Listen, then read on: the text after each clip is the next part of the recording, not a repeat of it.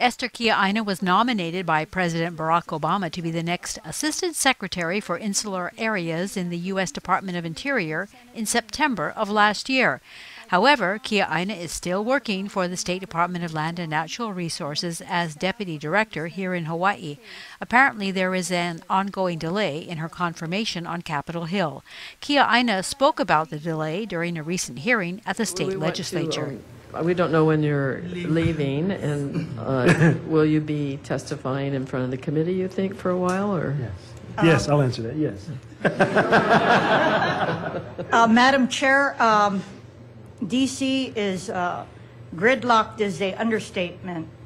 Right before Christmas, a lot of controversial nominees for the Obama administration got passed.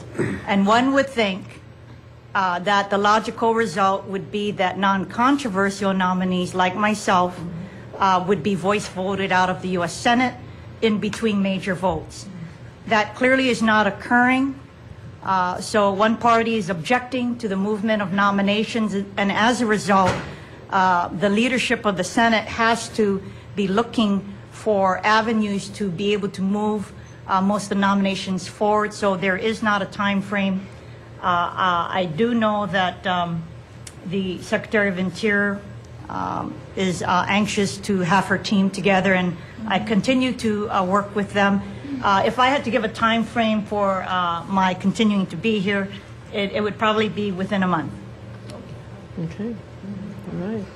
But Thank you very much. I do have to say that it has been an honor to work with the Department of Land and Natural Resources. I have always supported them since I was in high school, and to have been able to work with all of my colleagues who really care to fulfill the mission of the department with little resources is something to be proud of for the state of Hawaii. Thank you. Thank you very much. If confirmed by the U.S. Senate, Kiaaina would lead the department's efforts to coordinate federal policy for Guam, the Commonwealth of the Northern Mariana Islands, the U.S. Virgin Islands, and American Samoa.